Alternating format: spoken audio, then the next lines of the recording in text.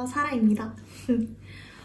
이번 영상은 제가 제 친구들을 인터뷰를 하는 영상인데요.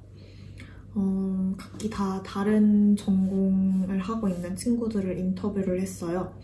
그래서 뭐 지원 과정이나 지원할 때 뭐 학부 어떤 과를 졸업했어야 했는지 뭐 그런 조건들이 있었는지 이런 질문들도 물어보고, 그리고 뭐 그 학과에서는 어떻게 공부를 하고 있는지, 수업은 어떻게 진행되고 있는지 이런 질문들을 통해 저희 학교를 소개하는 그런 인터뷰 장면으로 넘어가 볼게요. Hi. Hello, Sarah. Okay, introduce yourself, like your name, where you're from. My name is Jesus. I am from Mexico City. And I study economics here at Lund University. What did you do for your bachelor's? For my bachelor, I also study economics at the National University of Mexico.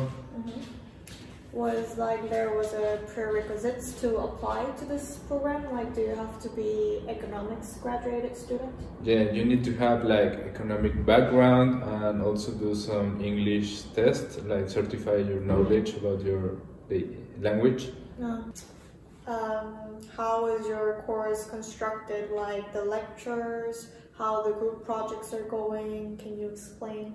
Yeah, my courses are more based on lectures, like we have the professor giving lecture, but they also ask for some assignments that we have to complete in groups. Yeah, but like, isn't your program more focused on lectures than like projects? I think it's like more individual studies. Yeah, it's more individual studies because most of the grades came from final exam. Yeah, and you take them mostly in school? Yeah, on campus. Okay. Can you tell me about the courses you took on the first semester?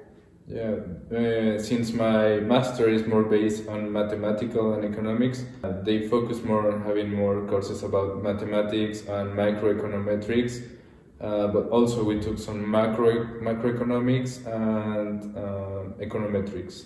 Oh, so it's like more mathematics program? Yeah, it's more like math-based program. Yeah, and there's like one special thing about your program because you write 2 theses. Yeah, I write 2 theses, one the first year and the other at the final year. Okay, well, thank you, Jesus. Okay, hi. Hi. Introduce yourself. Yeah, so my name is Delmor. I'm from Malmö, but I did my bachelor in Lund, actually, at Lund University. I did my bachelor in service management with specialization in retail. And I'm 25 years old. I'm currently I'm doing my master's in service management as well, in retail. I'm also doing a bachelor in business administration at the same time. It's like a lot at the moment, but yeah. So your department is service management and your specialization is retail in the master's? Yeah, exactly, yeah. So it's like management, but it's also like kind of marketing. It's about the customer perspective through the whole organization. Are there more lectures or group projects or workshops? How does the course like constructed? We have a lot of group works where we discuss and exchange like knowledge with each other. A lot of people have different backgrounds, so I think that's really nice. You actually you learn from the course literature and like the lectures, but you also learn a lot from your colleagues in the class. And I think like that's one of the most important things with these group works. And we also have a lot of seminars where we discuss with each other. I think that's like really, you learn a lot from that. And then of course we also have like normal finals as you have. Like one usual thing at the master's level is that either you have like an examination on like specific theories and stuff, or you have like a literature review where you basically like review current like articles and stuff that's already in the field. To learn all about that, to be able to do further research within the specific field, and especially service management. What do you want to do after your master's? I would like to, preferably I would like to work, of course, within retail. I think I will work in e-commerce, within sales or marketing, probably. Why is it e-commerce? because I think like when it comes to retail in general, I think there's like a bigger future in e-commerce than like the physical store. I think the physical store is still like super important because people need to interact with the thing you're selling in many cases. I mean, if you want to interact with your customers, I think that is a good way like for a brand to interact with customers and create some like presence in real life as well, and not just being on the like selling stuff on the internet. I work with that basically. I work with, yeah. Thanks. Hi.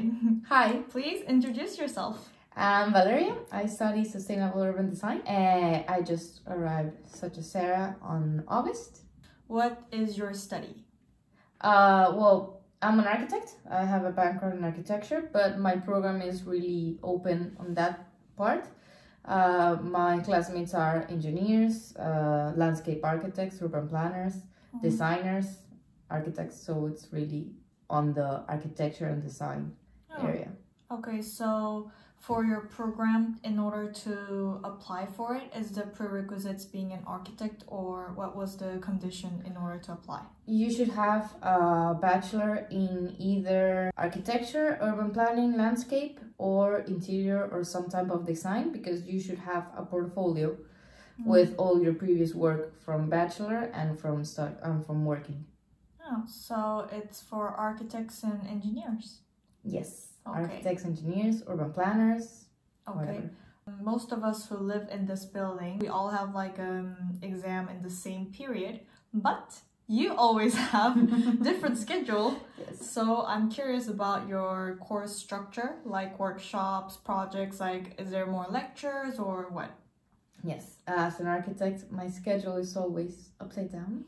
And we don't have exams. We have projects, workshops, lectures, and our classes are mainly in the morning lectures, and always after afternoon it's workshops where we have to group study and came up with ideas for a project. After having your master's degree, what do you want to do? Well, I want to be an urban designer. I want to work in something more sustainable than just regular architecture stuff, and hopefully I'd like to stay here or somewhere in Europe so I can work. Okay, good, nice. Thank you for your time. Thank you. Thank you today. Hi, please introduce yourself. Of course. I'm Gustavo Garcia. I'm from Mexico. I'm 26 years old. My master's degree that I'm currently studying is service management with a specialization in supply chain management at Lund University, campus Helsingborg. I have a question about applying. Was there like a prerequisite in your program? Like, was there like a specialization that you need to have in your bachelor's degree, or like conditions? Yes, needed to have at least, there were 40 credits, European credits, and they needed 40 credits on courses that you had before, business administration, logistics. My major back in Mexico, I did it on international business, everything regarding supply chain, imports, exports, etc. So that really helped me to get my position here as in the specialization of supply chain management. You and me are in the same program, but different specialization. And we had a course different, which was a specialization course. I don't know how that was conducted, so I'm curious how your specialization course was conducted. Because I was actually very pleased with our first, a specialization course. It was called Introduction to Supply Chain Management, and it was really interactive. Different from the first course that you and I shared together, Introduction to Service Management. It was very theoretical. A lot of new theory, a lot of new concepts. Supply chain management was the first thing that they put us, was this exercise where we were running a company. The whole project is that you need to make an investment on something. And it was really interesting because it taught you how do you need to communicate within the company. It was really nice. As I mentioned, it was something that it was more practical than theory. But then the theory came. The biggest percentage, so we're 5 credits, was an essay that you could select any topic relevant right now in supply chain, and you needed to make sure to establish why was it important to talk about this. Personally, I spoke about blockchain, introducing blockchain into the logistics systems, into the supply chain. I had a report too, and my report was about metaverse. Metaverse, oh, interesting. How different was your course, like your specialization course of retail? Like, was it practical or was it purely theoretical as we had before? Specialization courses were way better. Definitely. So far, we have had only one each, and I very much liked it. But yeah, overall, so far, the specialization courses from the other friends that also have told me from their specializations were a bit more organized and interesting, because ultimately we are interested in those topics. That's why we selected our specialization, right? What do you want to do after having a master's degree? You asked me right now, I think I'll stay somewhere in Europe, definitely, either Romania or Sweden. Sweden is really, really nice. But if you want to stay here, really helpful, not a must. I correct that. It's to learn Swedish. Like most of the companies will definitely ask for you to speak Swedish. At the moment, I would like to stay here. If there is an opportunity, specifically in supply chain, there are really good companies here that have international logistics. Something for whoever is watching this, sorry for interrupting, but that need to be prepared in case they're interested in coming to Sweden. Be reminded of the fact that in the winter, there is almost no sun. Be prepared for that. It is important to consider, to put it in your considerations when applying. Well, Gustavo, thank you for your time. Thank you for inviting me. Nice interview. Thank you, Sarah.